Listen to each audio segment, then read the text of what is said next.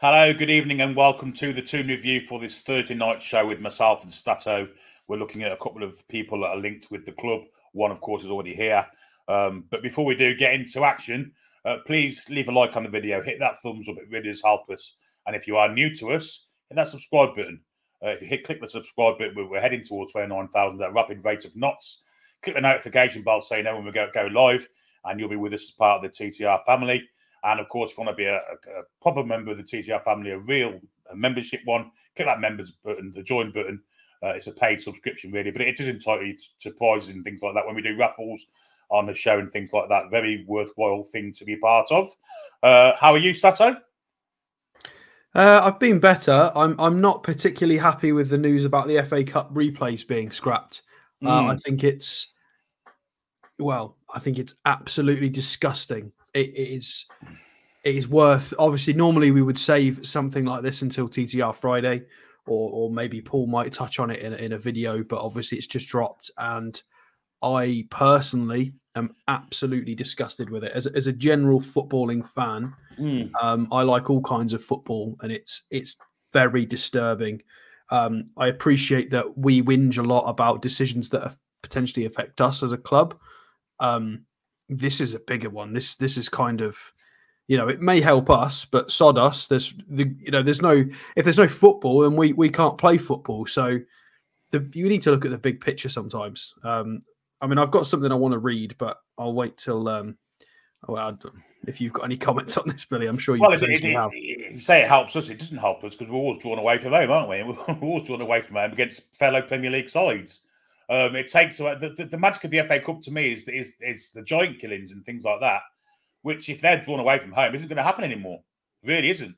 It's the fight. They may get a draw away from home and then they get a replay, but if that's somehow out the equation for them, it devalues the competition, in my opinion. I think the FA Cup's the oldest and greatest cup competition in the world, in my opinion, as well. To devalue it, just narrow it down so it suits the top sides. The Premier League sides, it doesn't sit right with me either. I think it's a really poor decision. Again, one which has obviously been dictated to the FA and Premier League by those that play lots of European football, I would imagine. Yeah, well, it's one of those, isn't it? The FA Cup specifically. I appreciate it's only the replays that have been scrapped, but it's a lot of money. It's a lot of so for people who haven't seen and for people who are abroad. Obviously, the FA Cup's been going for well over 100 years. It's the traditional knockout competition in this country, in which the earliest qualifying rounds start in August.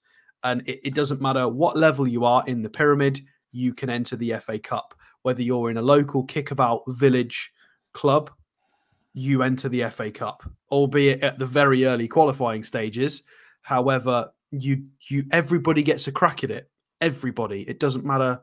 It doesn't matter who you are. Everyone gets a crack at the FA Cup. And for some of the non-league clubs and the lower level clubs, getting a decent FA Cup draw and then potentially a replay on top of it, if they've earned it, brings in a lot of gate receipts. It's very important and especially if they can get a big tie and get it televised. There's good money in that for the lower league clubs. And that is the difference between a club going under or not. It's the difference between them being able to afford additional coaches, employ people such as, for cafeterias and cleaning, for getting new facilities, floodlights, because there are some difficult rules in this country where once you get promoted up certain levels, you have to have floodlights. Therefore, some teams actively avoid getting promoted because they can't afford the changes necessary to even go into the higher leagues. It's a strange system, and it's one that the FA Cup kind of helps. It helps you bridge that gap. Especially in the lower levels, a lot of players are on non-contract, short contracts, part-timers, or they're not even footballers. They've just got a full-time job. So building a project that you can push through the leagues is extremely complicated at lower level. It's nigh on impossible, to be fair. So you don't have the time to do a big build. Therefore, a nice cup run can keep the club alive for one season. If you get a good coach and a couple of good lads turn up, you can have a deep run in the FA Cup as a smaller club, and it can massively boost your club financially. So this is really going to hurt the smaller clubs. It's an unnecessary change. And Tranmere Rovers, of all people, which obviously we don't particularly like after the way they battered our players on the pitch in that Carabao Cup tie a couple of years ago.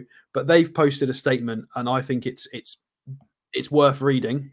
So they've posted: Tranmere Rovers condemn the disgraceful decision taken by the FA and the Premier League to change the format of the FA Cup, including the scrapping of replays. There was no consultation with Football League clubs, National League clubs, or grassroots clubs to whom the competition represents not only their best opportunity to create lifelong memories for supporters, but also a hugely important source of income. We also understand that the FA Council members were not consulted about the changes. The decision and the way it was taken demonstrate a total lack of respect for the football pyramid and its fans. Football belongs to all of us, and the decision should not be taken in backroom deals in which only the very wealthiest clubs are allowed to participate. It is yet another eloquent example of the 19th century governance that means that football simply cannot regulate itself and needs the independent football regulator to have real teeth. We condemn the changes wholeheartedly and urge the FA to suspend them immediately until all stakeholders in the game are properly consulted. I think that's perfect. A perfect statement. I think everybody should tweet that. It's perfect. 100%. Pilo Kid said the FA Cup has been devalued over the years, now even worse. It all started when they allowed Man United to pull out of it years ago to go in the World Club Championship for me. And then they took away replays from certain parts of the competition, like quarterfinals and onwards. It's a devalued competition, and it's when I was a kid, the FA Cup was something massive. It really was. You know, the final was watched by people all around the world. Giant killings were a thing that happened every year, and they were well celebrated and well documented. It just doesn't seem the same competition now. To me now, it's just a route into Europe. It's silverware, of course it is. But is it really that much bigger than the Carabao Cup? I don't think it is these days. I really don't. I really don't. There's lots of things that people are saying. I've always loved the FA Cup because of upsets, says Bath. Exactly. That's going to stop now. Well, certainly won't be anywhere near as frequent as it used to be. And it still isn't really, to be honest. I don't like that they've got the replay. Not to mention TNT Sports will be taken over soon as well, ripping off fans even more. Concede the Elite Six getting loads of home. Well, that happens already, Mick. Ties, and they say football isn't corrupt.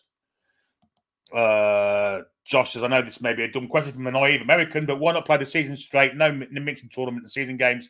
Couldn't they condense also all regular games and tournament games?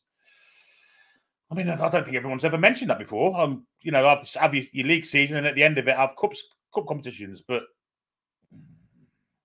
I guess FA Cup's a great leveler, isn't it? You know, you play in different weathers through the season against sides with not as good pitches, with not as good crowds, with smaller stadiums. Yeah, you can't do that with the FA Cup. It's not possible because of the amount of the sheer volume of teams in the competition. Yeah. Like I mentioned there, you start qualifying in August, and the final's not till May. Well, before that, I think it starts in July. Stato, you know, the non-league Sunday, even Sunday. Well, yeah, potentially July. It's really early. The next, as soon as somebody wins the FA Cup, the qualifying for the next year only starts. It's not a few weeks, not more than a few weeks after that. So yeah, people have a pre-season, and then it's qualifying. So you could put them go on. Wait till Man United get dumped out on penalties in FA Cup, and then they will revert back. Go, yeah. Well, this is the thing, isn't it? The big kicker is that this decision's been made by the Premier League and the FA, and it's extremely disrespectful. The Premier League has only existed since '92, so it's in its infancy in terms of an organisation, and to throw its weight around to that level is beyond disrespectful. It's disgusting. It's a traditional competition that's been around for over 100 years. It's not okay. Some people need to lose jobs for this, in my opinion. It's a disgraceful, extremely out of touch decision where nobody's been consulted. People need firing. There needs to be examples made of this. We've had the whole Super League wrestling match from a few years ago. They're not getting it. They're not getting it at all, and it's not good enough. Yeah, I mean it's 150 years in 3 years' time actually since the first FA Cup final. So you know it's a massive part of football's history, not just in this country but around the world. We've got a super chat from me in 499. He says, Toon Trader that is Mr. Spoons. He says, agree 100%, Alex. Our FA Cup is all of those things you stated, but it is also the difference between our FA Cup and all other competitions worldwide. Yeah, I agree with that 100%. No, so there's enough game of season to be having replays, and then we also have so it goes to pens. Yeah, basically, if it's drawn after extra time, maybe they'll stop extra time as well. No. So there is something that I've missed off here. So I don't want anybody again post show going in the comments. So there is something. They are going to put 33 million back into grassroots football. So they've stated, to add to around 100 million that already goes into it. So they've promised a fee, but obviously there's no kind of indication as to how that's going to be spread out and allocated and distributed. We have no idea, and it's just messing with something that wasn't broken. Yeah. King Holland says Ferguson began the denigration of the cup by opting to play in the World Club Championship instead in 9900. He wanted to put a kids' side out in the FA Cup, and the FA wouldn't let him, so they allowed him to pull out, which is ridiculous. You know, it is just a ridiculous way of going on. Well, prime example: we're playing Spurs. We're playing Spurs in Australia.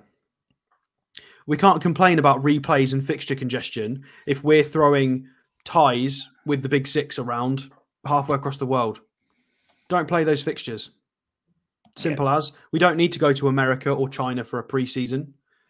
Like, I appreciate clubs need to improve revenue, but without the fans and without the football, it's all for nothing. It might as well just be a factory, like, you know. Indeed. I've started this comment, so we can go back to it because it links in with what we're about to talk about. Newcastle United are at an advanced stage in their search for a replacement for Manchester United bound sporting director Dan Ashworth, according to the Athletic. Before we go into what we have. Charles has given us 100 Norwegian kroner in a super chat. Thank you, Charles. Very, very generous of you, mate, and a valued contributor to the channel. He says, hope we stay away from Solanke and Dewsbury Hall. I think that's... or Isaac and Bruno won't be impressed, he says. Well, I don't know about that, but it's an interesting point. Thanks very much for super chat, mate. Right, Stato, let's talk about Paulo Maldini. Indeed. I'm just trying to have a look and see if there's an article about what he's just said. It doesn't say anything unless there's something on... It's probably on Twitter. Yeah, so Paulo Maldini, I'm sure everyone knows who he is in terms of a player. For those of you who've been living under a rock or are maybe a little bit too young, potentially. A historical great. There's videos of everybody, even like sort of Marcelo and players of that ilk, sort of just being starstruck. There's videos of Thierry Henry being just massively starstruck. Maldini is one of the greatest centre-halves, well, defenders, full-back centre-half. I mean, he's played kind of all across that back four, really.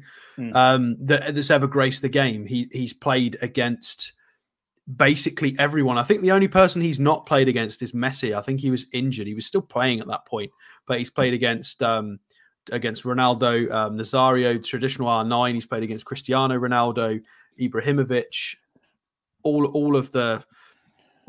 I'm pretty sure he's as old enough to have played against Maradona as well. I think it goes back. Yeah, definitely. So he's played. Yeah, he's played with all of them. He's played with all the greats. Zidane, arguably, and Zidane, yeah, arguably the best defender that's ever existed in the history of football. So obviously he's done. Well, yeah, Tom said Shearer. Yeah, sorry, Miss Shearer, of course. So yeah, he has gone. He went into. It's not called director of football. I think they gave it another name. So it was technical director of AC Milan was officially the title. And he was responsible for renewing and contract negotiations along with transfers and recruitment strategy. So that was what he was involved with. It was a mixed bag. There was a lot of good recruitment. There was some poor recruitment. I think there's a lot of stuff there that was a gamble that I think will pay off. Well, I'm being a bit vague. We'll get into that. And obviously, for people who don't know, AC Milan did actually win Serie A a couple of seasons ago off the back of some really smart recruitment and well put together team. And that a lot of that was Maldini as well. He has since left. He did get let go. So it was him and... who was the other guy? It was Ricky Masada got let go. So Maldini was the technical director and Ricky Masada was the sporting director. So it was Mr. Cardinale informed them in a meeting. Apparently, it was quite a short meeting. There was a bit of a difference of opinion on recruitment strategy going forward. It all kind of fell to pieces, I think, when the higher ups got involved in the Rafael Leao contract negotiations over the top of Maldini. It didn't go down very well, and ultimately he left there and he's available. So, thoughts, Billy? Yeah, 100%. You know, I think he's one of these names that brings in players, if you ask me. Unbelievable roots in football through his father as well, who managed Italy, played in the Italian national side in '66. Wasn't a great campaign for them. Also in the squad for '70 when they got to the final. So, you know, it was a massive kind of family thing with his dad and him coming through. I remember first seeing him when he was 18 in the European Championships of 1988, where you could see the potential. You just could see it. You could see how quality this kid was, even at 18. As a player, this is, of course. And, of course, the AC Milan side of the 90s, which won European Champions Leagues, with a Dutch influence in there, with Hullet and Van Basten and people like that, Rijkaard. Just a massive, massive club. And he was kind of, him and Brazy together, good Lord. You know, it's just a fantastic, two of the greatest defenders ever lived in the same club side. Good Lord. But, you know, he's a name, isn't he? He's just a name. He's a legend. You know, to have him as your head of football operations would be a massive, massive thing, wouldn't it? Mm. So, I mean, the next thing to move on to is what Foxy's brought up already, which, yeah, of course. Oh, sorry. Is a lot of people stating that in a lot of these cases as well, that they're not the main brains behind the recruitment processes. There are certain exceptions to that with your sort of Paul Mitchells and stuff who have been specifically involved in recruitment roles, exclusively scouting and recruitment roles beforehand. Obviously, Maldini's a bit different. He is a bit of a symbol. He worked with a sporting director in Masada, so he's rightly pointed out that Masada's done a lot of good work. That's fair. I don't think you can completely take it away from Maldini, because he ultimately has to sit in those meetings with everyone and make decisions and agree and disagree. And I think on the whole, their recent recruitment their recruitment in recent years has been fairly solid. So I was just going to screen share a couple of bits from their recent transfer dealings. So here is their squad at the moment. I'm pretty sure this is at the moment. It is indeed. So Mike Maignan, I think is how we're saying that. He was a Maldini guy. Obviously, Donnarumma went to PSG, so they did lose him. He was one of the big jewels in the crown. Losing him and Tonali was a big deal for them in Milan. They lost a lot of their sort of Italian core, the youth prospects. So, but Maignan came in and has been very, very good for them. They've got a nice young sort of spine of the team. The centre halves are good and young as well. You've got Tomori, who has been exceptional for them, and he's still only 26 now. You've got Malik Thior, I'm not sure how we're supposed to say that, who's only 22, and I feel like he's been around forever now. You've got Pierre Kalulu as well, who's come in, and the lesser-known Gabia, who I'm not as familiar with. You've got Kia as well, Simon, however we're supposed to say that. Again, we were linked with him once upon a time. So yeah. He's quite old now, but again, he was part of that veteran guard.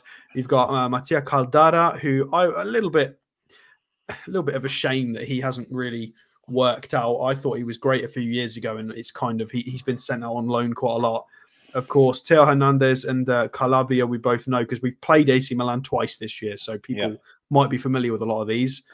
You've got Benacer, who is a 26-year-old peak age midfielder. Yassine Adli is nice and young. Loftus-Cheek is doing very, very good things for them in midfield. Reinders is obviously decent, came on against us. Pobega, they recruited a few years ago and is now a solid 24-year-old midfielder. There's just loads of positives in here. Of course, some of this recruitment was post-Maldini. You know, Pulisic was afterwards. Chukwueze was afterwards. Noah Okafor, they got from one of the Red Bull teams. I think it was Salzburg. Who is, again, very young and promising. Luka Jovic, our old friend who played against us in the Sella Cup for Fiorentina, he went there as well. And then obviously we know Olivier Giroud went there. and it worked for them because they want a Serie A from it. So in terms of his early days recruitment, this was probably the big one. This is when they went on to I'm not sure if it was the first season or the second season it was there, but this was largely the spine that came in to help them win that title. A lot of these players were very important in that season. Brahim Diaz came in as well from Madrid on loan, who we've seen in the Champions League for Madrid this season, be excellent for them. So he managed to get him on loan. You've got Olivier Giroud came in, of course. Tonali came in from Brescia that year. Maignan replaced the departing Donnarumma, and you've got Tomori. So a good mix of players there that I think on the whole you can say largely most of these worked and were very important for that team and got them a trophy at the end of the day. Unbelievable, isn't it? The quality of the players he's got in there. I mean, Tomori should be playing regularly for England, isn't for one reason, basically. We know what it is. Maignan a fantastic replacement for Donnarumma. Tonali, of course, is the Italian golden boy, or was. I'm not sure he still is, but he certainly was. Yeah, these are the ages when they were signed as well. Yeah. Adley's a great player. Giroud, how many people would take a gamble on a 34-year-old Olivier Giroud? Well, Paulo Maldini been good for him. Paulo Maldini did. He obviously saw that pace was never an issue for Olivier Giroud. He never had it when he was 21. So he's not likely to have it when he's 30, 34. It's just his knack for sniffing out goals. He's fantastic at it, and a fantastic signing. And Brahim Diaz, we saw last night when he came on a sub for Real Madrid, an outstanding player. So really good quality of signings there that Maldini's managed to get through the door. And as you say, it turned out into a Serie A title, a Scudetto, as they call them. So can't do much more than that. Yeah, I mean, it does get better. There's more. So the following season, a bit more of a mixed bag. When did Loftus-Cheek come in? Was it the next one? I think it was this season, wasn't it? Yeah, it might have been. It might not have even been Maldini that authorised that potentially then. So this was the one with the question mark over it. Of course, the biggest signing being Charles de Ketelaere, the Belgian guy, who was extremely highly sought after. Everybody thought he was going to be a superstar, and it was awful. It was a terrible first season for him. It was shocking. It didn't work for him at all. I still think he's going to be a great player. He's on loan right now at Atalanta. Ultimately, I think this window is what messed it up. I think there was a bit of a disagreement about how much was available and how they were going to recruit. I think this window here kind of burnt a lot of bridges. This was an issue. They got Serginho Dest in from Barcelona on loan. The American that everybody thought was just going to rip it up and be one of the best fullbacks in the planet. Obviously, Americans were screaming that to us, as they like to do. And it didn't happen. It didn't. Sorry, Americans in the chat. You know it's true. People were telling us he was going to be the next best thing. It's not really worked out that way. Origi didn't really work. Everybody thought he was going to be, Origi's a great player. He just needs to move from Liverpool to a club where he's going to get minutes, and then he'll be great. He'll be a first teamer. No, not really. That didn't happen either. Florenzi, again, in from Roma, who's a little bit older anyway. Junior Messias, I mean, he was an old transfer. And then the centre-half was a decent pickup, and he plays. But I mean, it wasn't the most glamorous of windows, put it that way. I think for this window to be solid, Charles de Ketelaere had to work as a signing, and it didn't. So, but he still might. He still mightn't he? He could go back to AC Milan and pull up the trees, couldn't he? He's a young. This is why I mentioned that these transfers, some of them were a bit of a gamble. And the thing is, if Charles de Ketelaere works in the next couple of years, people will forget it was Maldini, but it was. And he very well could come back and be a great player. You just don't know. He's doing pretty well. Is he at Atalanta? He's doing pretty well for them, isn't he? Yeah, Atalanta on loan. I mean, I've got Loftus-Cheek up at the moment. We can actually have a look. De Ketelaere. How was he doing? He's got 6 goals and 6 assists for Atalanta. Scored and assisted in the Europa League. Still 23 years old, and he's profiling quite well. Yeah, I mean, he looks like he's doing. I've not really watched him a lot this season, but he does look like he's doing a lot better because he had a shocking season. Yeah, his profile's a bit like Sanchez, Bowen, Gakpo, Chiesa. Yeah, I mean, I'm happy for him because it was a bit of a shame because he really did, his form really did fall off a cliff. Anyway, so the most recent season, of course, this isn't Maldini's doing. However, I think it's worth looking at it because you don't know what was in the pipeline before everybody left. You don't know how far ahead they plan, what names were kind of bandied about, what the scouting reports. We don't know. We don't know what happened in those meetings. So, of course, you've got some big names here in Chukwueze and Christian Pulisic that went in, who were both 24-year-old wingers, are they still 24? I think they're potentially a little bit older than that, are they? Yeah, I think they are older than that now. But two very, very promising younger wingers. I think those are great pickups, along with Loftus-Cheek as well. They were potentially scouting him before. And Noah Okafor, 23-year-old striker that we mentioned beforehand. So some really, really tidy pickups here. They've basically picked up a spine, albeit not really any centre-halves of any note, apart from the young Pellegrino 21-year-old. They did pick up, like I've already told you, our mate Luka Jovic. So they've really bedded out. They've got some depth. I think it was a good transfer window. But we're not really privy to, if he's done any of that, yeah. How much was him, how much wasn't him. Maybe none of it was him. But I would imagine there was some kind of structure in place. But I like this transfer window as well. I thought this was really solid for Milan. I thought it was quite important. Milan and their fans all threw their toys out the pram because who's the guy that went to Inter instead? I forget his name now. Inter striker. I mean, we're going to have to check it. We're going to have to check it now, guys, because I can't remember. Well, I think there's a lot of people that know. I just can't remember his name. They were going to get him on a free transfer from. He was the guy that was he the guy at Frankfurt? It's not even coming up with Inter Milan. Thuram. There you go. People know it was Thuram. Thuram, yeah. Yeah. So they wanted Thuram on a free transfer as well.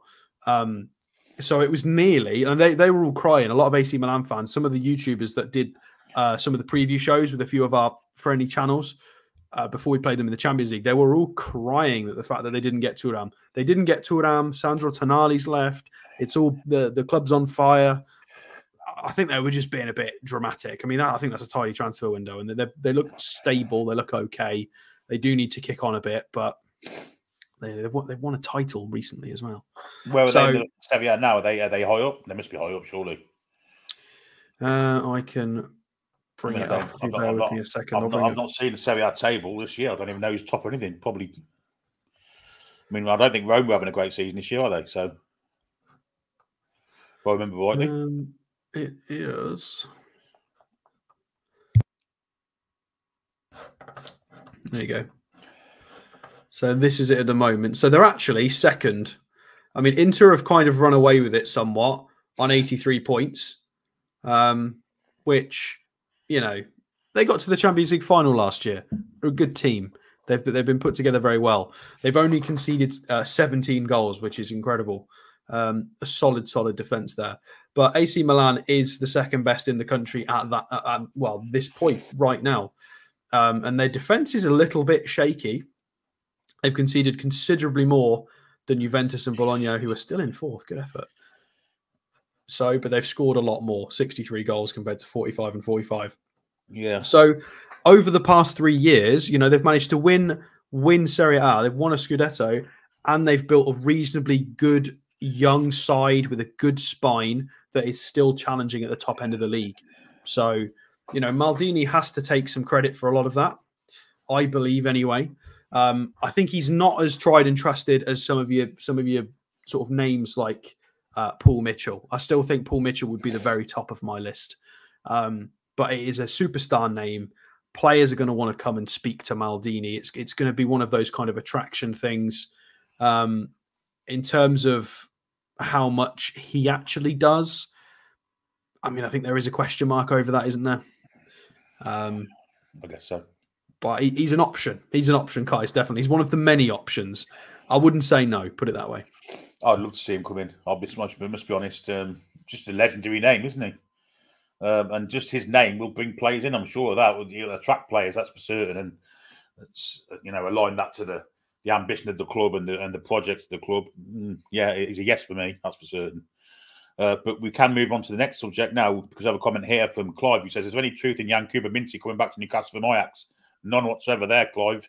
Is at Feyenoord, unfortunately for you. But we are going to talk about Yankuba Minteh now. But we'll do a few comments. Kelly and tossing on free transfers, all up for Sesko, says Michael. And then up the A1. Sorry, late evening, Billy, Alex, and all mods and chatters. Hope haven't missed anyone. Probably not. 2am. A lot of people have got the 2am. Yep. KK Chia, John W, and Michael. Got that right. So Foxy says that Fatese was a big miss for Milan to replace Tonali. He went to Inter too. And I like coffee with his usual spiel, which we all love. If you enjoy the stream, don't forget to hit the like button and subscribe.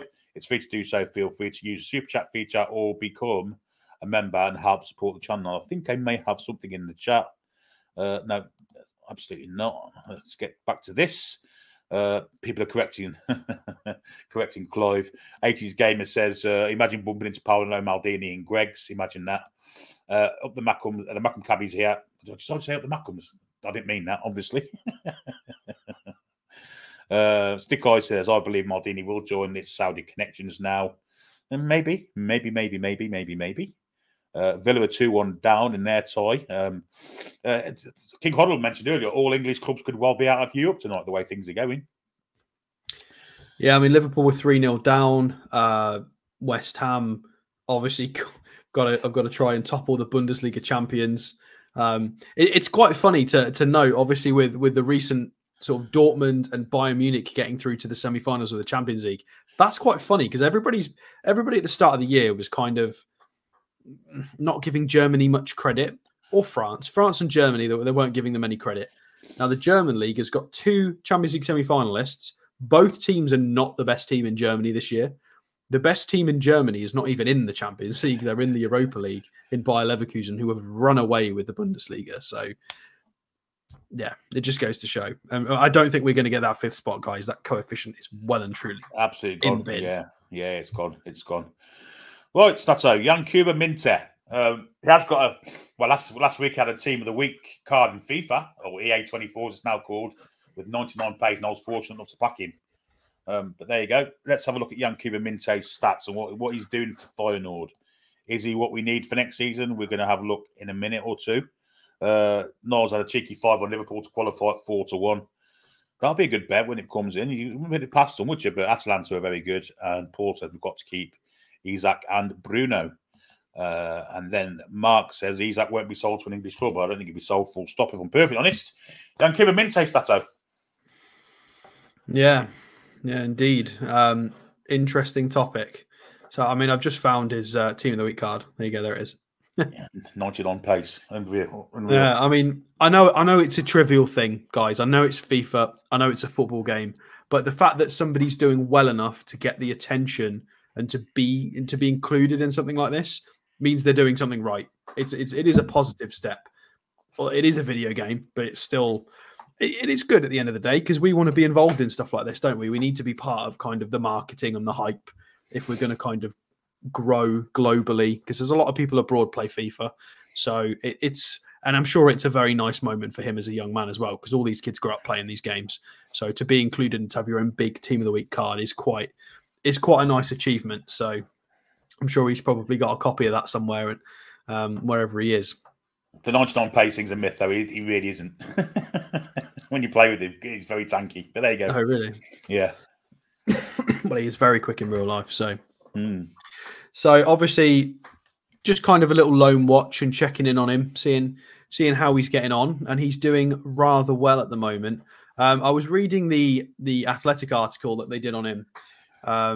In fact, I don't know who actually wrote it. It was Jacob Whitehead. So April the 10th. It was recently. There's been a few good articles from the Athletic recently about sort of our stuff. Again, there's loads of really interesting points in this about how when he was 10 years old, he was arguing with his coach that he was going to be Messi, or he was Messi, and all these kind of jokes. He's always believed in himself and worked very hard, and that was what kind of dragged him into school as well.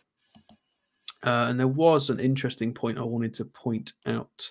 So this was a quote from him. So he told that he was having an interview with a Danish newspaper, the Jyllands-Posten, whoever that is.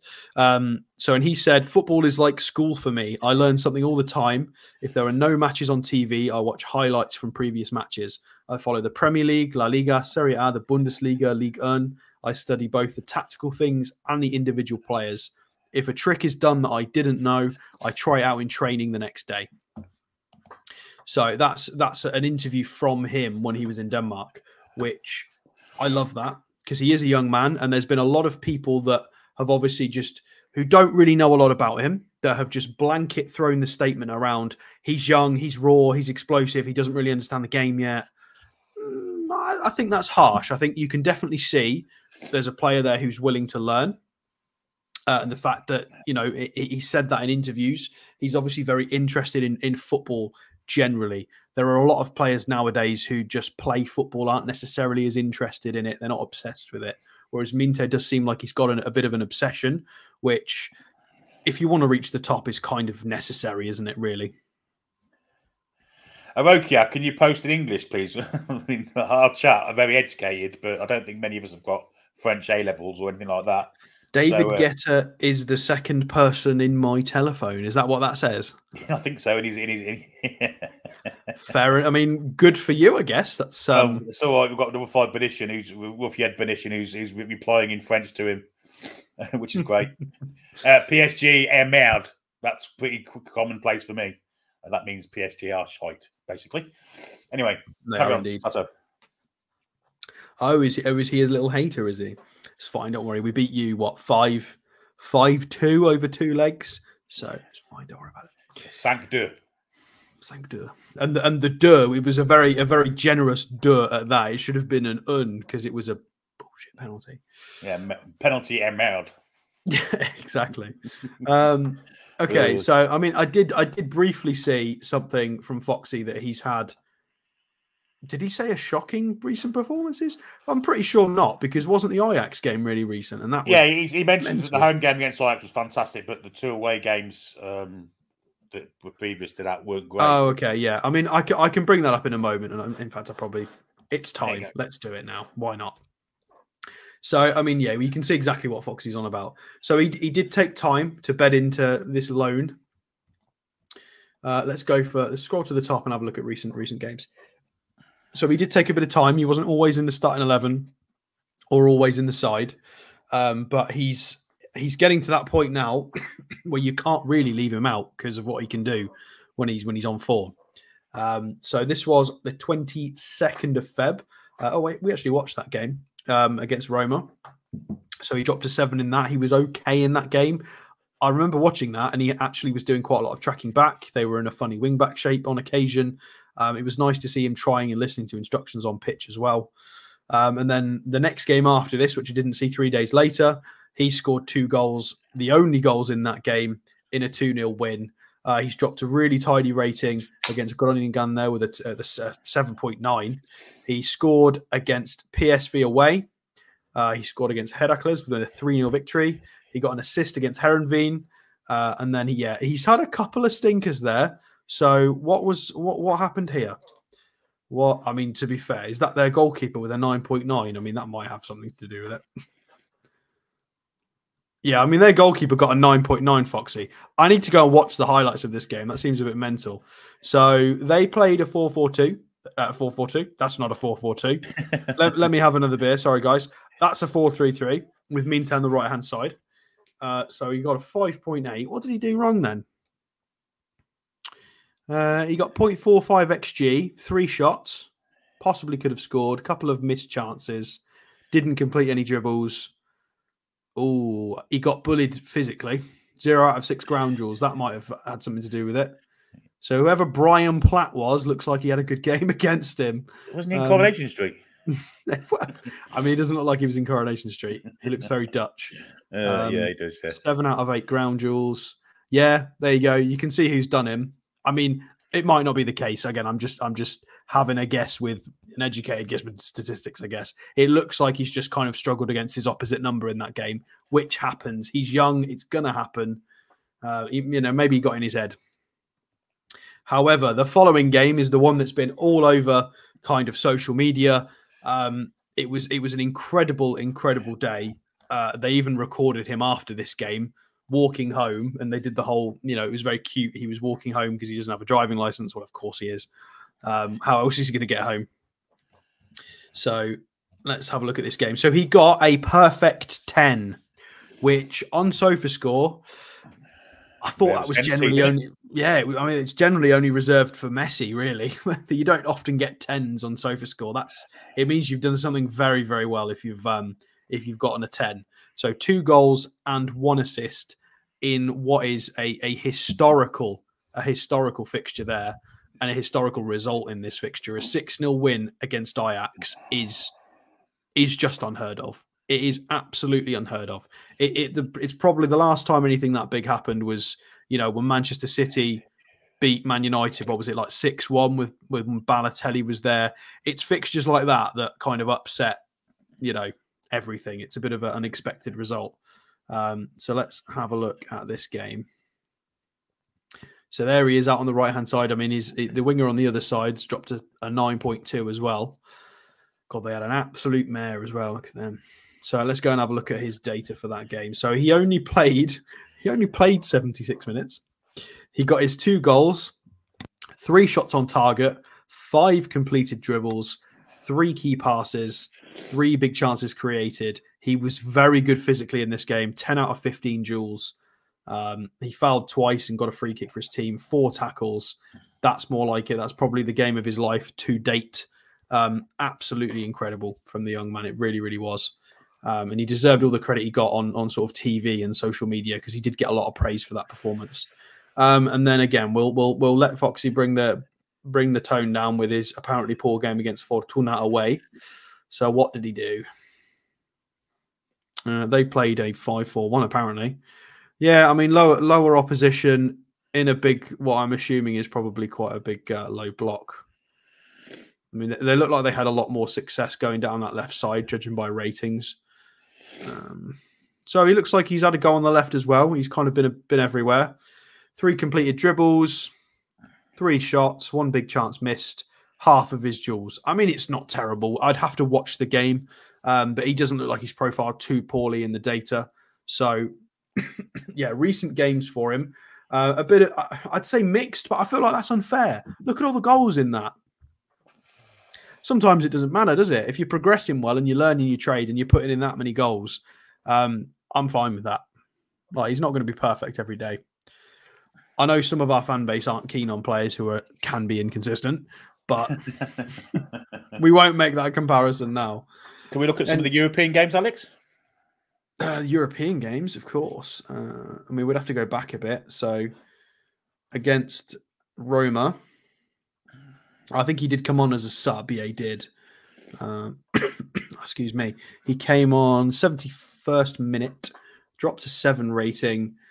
And again, he was sort of tracking back. He got involved a little bit in their box, and there wasn't really a lot. Roma had a lot of the ball in this kind of situation. So he did very well physically in his duels. And I do remember him doing a lot of tracking back in this game as well. So in terms of previous games, who else have they played recently in Europe? So he's been involved for Gambia. There was the other Roma fixture. Who did they play beforehand? They definitely played Celtic because he scored, didn't he? Let's have a look. Previous. Oh, they played Go Ahead Eagles. Atletico Madrid. They played Atletico Madrid in the Champions League, lost 3-2. Yeah, so he has got a goal this season in the Champions League. I can't remember who that was against, though. I mean, we can probably find it. Oh, it was Celtic, you said, yeah. Yeah. So they won 2-0 at home. So he must have scored in the reverse fixture. Parkhead, yeah. Which I can't seem to find. Where is the next fixture?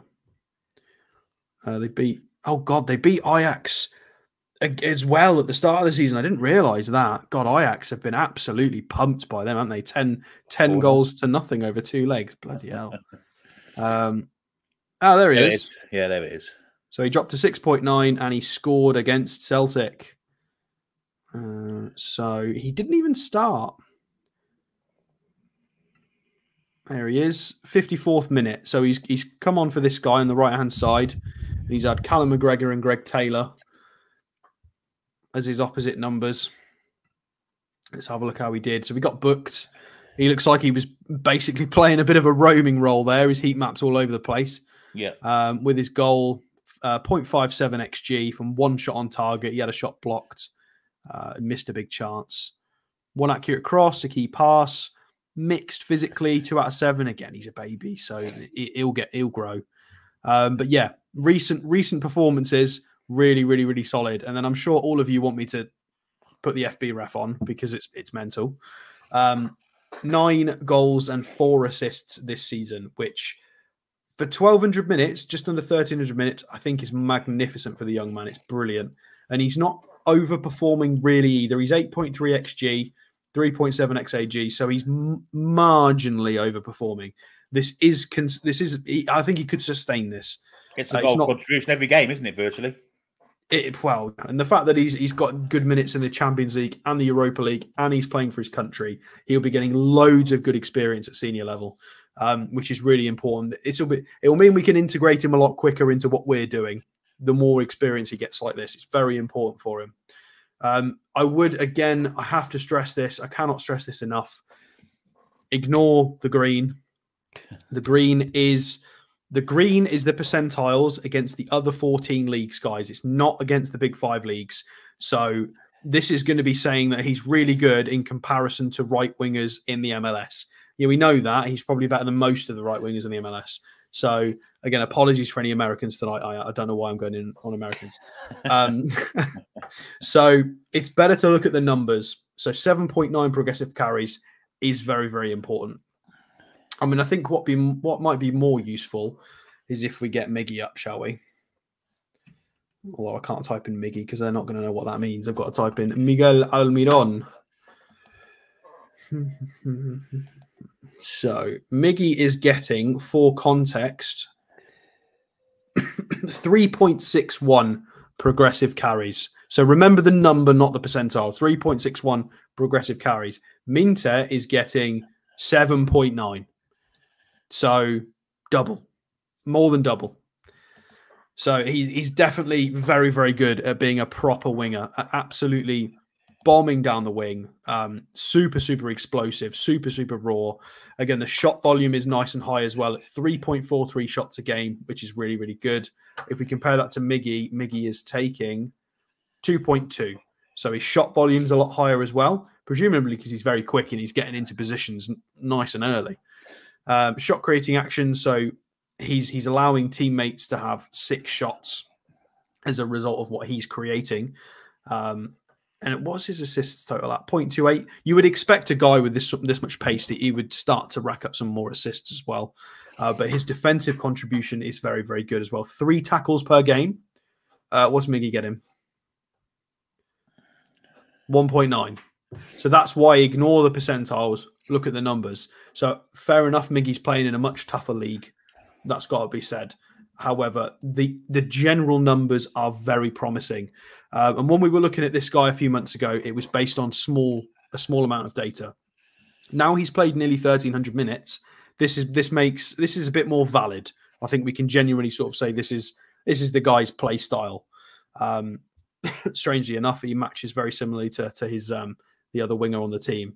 You've got Dan James in there, Somerville, who of course we've been linked with. And if we go down and compare his first season, well, his season in Denmark, in the Danish Super League. So he's played roughly the same amount of minutes this season as he did in Denmark. And he's massively superseded what he got before. So in Denmark, he got 4 goals, 4 assists. He's already on 9 and 4, and the season's not over yet. So he's developing really, really well. He's definitely taken that step up from the Danish league to the Eredivisie. Does it mean he's going to be good enough to take the step up to the Premier League next year? I think that's really unlikely. I know a lot of people are screaming out for him to come and play. But it's a huge leap. And you've got to understand some of the tactical elements to playing for a Newcastle United side nowadays. You know, it's not about how good you are on the ball or how fast you can run. It's about, do you know exactly what we're going to do in these 25 situations? It's tricky. You know, you could maybe if we have him as an impact sub, or somebody who you can just say, right, go and run and do things. But we're not really about that anymore. You know, look at the hard work that somebody like Anthony Gordon puts in. He knows exactly what his job is in every given situation. I don't know what you feel about that, Billy, but well, something I hadn't thought about actually, but Toon Gamers said it here, and given our financial restraints or supposed financial restraints, is this something you consider? 4 to 5 clubs, including Sporting and Benfica, wanting to sign Minteh in the summer for 20, 25 million. Would anyone sell? That's an interesting point, that, isn't it? I mean, so you could get clear of your FFP and your PSR. Would he be one you could sell and preserve your Isaacs and Brunos and whoever you like? Really, it's an interesting point. That I think I would. I mean, that's a big shout. That's a big shout. I didn't know the Gambian team is called the Gambia as well. Yeah, it's the name of the country, isn't it? The Gambia. The Gambia. Yeah.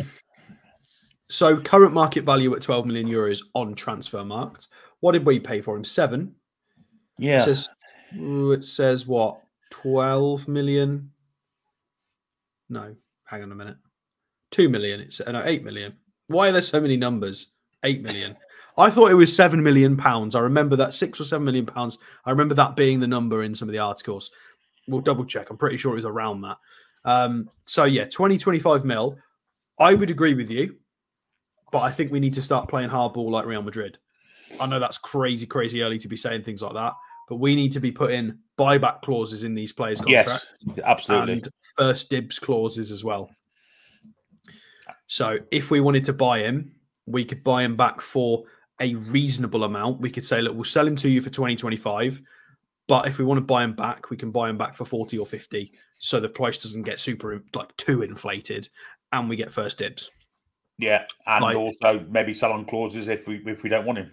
I'd consider it purely for the amount of wiggle room it would give us in FFP. Yeah, it's definitely an option. But I mean, ideally, I just don't want to be doing that at all. I'd rather be keeping our exciting players and getting rid of our deadwood. You know, imagine if Ryan Fraser ends up sticking around for another season and this guy gets sold. What kind of message does that send? Like, yeah, it hurts a little bit. I understand that. And Foxy says, yeah, he deserves a chance pre-season to impress. But another valuable loan seems most likely. Depends what teams are interested. Loan out, and if he does well again, his price will be even more. So I guess you could invest by loaning him again, and maybe getting more money next summer, or of course playing him. But loan him to a Serie A side, teach him tactics. He needs to be given a chance to see how he does in the Premier League. Minteh. We have lots of other players to move before him. Just saying, it'd be neat. And if the case is that someone's going to offer us 25 million straight down or 30 million straight down, you know, it gets rid of all those problems in one foul swoop, doesn't it? It's an interesting point, to be honest. Charles has given us another 50 Norwegian krona. He would say I would play Isak because he's on form and can lose that if benched. Obviously, he's talking about Wilson returning to training this week. Stato. Obviously, that's positive as well. Very positive. Yeah. I'll tell you what, I don't know if I had a little thought today about this. Stay with me on this one. I don't know if you would agree with this.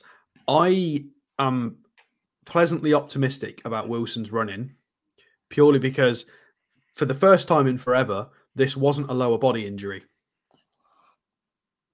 So I'm a bit curious as to see if we can get him up to match fitness before the season ends, because we've got a few games left now. We've got a bit of time. We might actually see a bit better out of Callum Wilson in the running. We might be able to get a bit more in terms of energy, pressing, a little bit more pace, a little bit more, just a bit more zip, because he's had that. He's not coming back from a hamstring injury this time. He's coming back from a pec injury. So maybe that rest might have done his longevity some good and his legs. And then it means he can finish the season strong and we can either keep him or he's fresh and fit for the shop window, basically. Yes, I agree. Yeah, he's definitely getting minutes, isn't he? He's going to give us an option to take Isak off, which we haven't had recently. Isak's been doing the full games for the past 4 or 5 games, which is something we haven't seen of him since he came to the club. And he's had to do it purely because there's nothing to replace him with. So we're having Wilson on the bench just to give Isak a little bit of rest even is going to be an advantageous thing for us. And of course, he's going to go for it, isn't it? you can bring him off, right? Like half an hour to go. Lunatic says selling Minteh could be good business. We don't know if he would even be up to the Premier League, Dutch League, way easier than ours.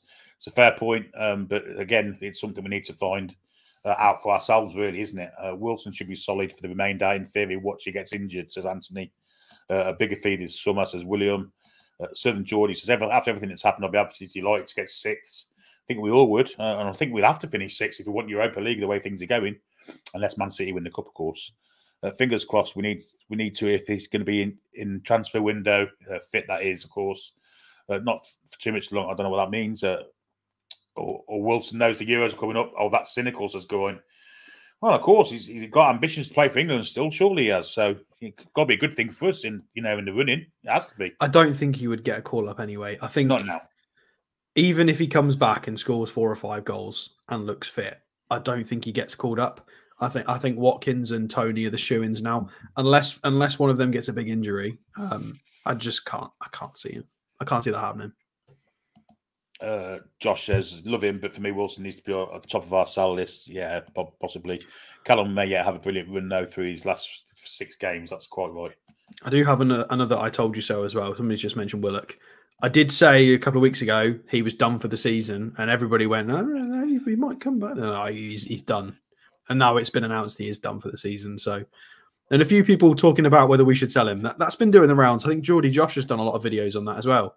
I don't know where this has come from. Is there been an article on this, or are people just generally making content about possibly selling Willock? We spoke about it off stage last night, didn't we? The other night, didn't we? Strangely enough. Yeah, I think it was just a general thought, though. I don't know if... Yeah, I wasn't suggesting it for all the team in China, but I mean, given the fact that Elliot Anderson is now ready, we think, clearly is, to have a more of a prominent role in the side, where does Joe Willock sit now? I mean, I just don't think anybody values Willock as high as we do, though. We know what a fully fit Joe Willock can be. He's an absolute tank. He's a marauder. He's an athlete. His passing range is great. He can score. We know that Willock's great, but I don't think he's got that respect from a lot of other teams. So I don't think we'd get a great value for him. I can't see us getting. What would we need for him? We would need way more than 40 for him, surely. But I don't think anybody would pay that. Maybe not. Maybe not. Is Admon going, says King Hoddle? More than likely, we think. I guess it all depends on if he wants to go or not. Channel thinks we should just sell Willock. And Looney Tunes says we have to sell someone decent for decent money. There is no way around it. I can't understand why our fan base can't accept this. This is how all teams operate. We are not the exception. Yeah, this is what we're suggesting. The Minteh thing, really. Well, yeah, but Looney Tunes, I think the problem is, dude, is the Isak and Bruno suggestions specifically. And obviously people are getting a bit of a bee in their bonnet about the Isak price, because you've got Arsenal fans banding around 80 million, which is ludicrously low. Like, we're not even going to make money on that, really. So I think that's the major issue. But if we were to get reasonable money, sort of somewhere between 15 and 30 for a player like Wilson or Almiron, I think people would be fine with that generally. Yeah, we would indeed. Anyway, we've come to the end of our hour. We've done Maldini, we've done Minteh. That's where the M&M thing came the other night. Both, of course, their surnames beginning with M. And confused a few people. They actually thought we were really getting Marshall Mathers on the show. Obviously not going to happen. But I think we've done a good deep dive on those two, Stato. And yeah, TTR Friday tomorrow night. And then Lord knows what's happening over the weekend, because there's no football for us. Of course, it's FA Cup semi-final week. And unfortunately, we're not in those said semi-finals. So until tomorrow night for TTR Friday, anything to say, Stato? No, not overly. Hopefully Minteh's decent. We'll see you tomorrow, guys, for TTR Friday. TTR Friday tomorrow night, folks. Will be a fun show as always, so get yourself in for that. But until then, have a very good rest of your Thursday evening. Good night, folks. Come back and check on some breathing.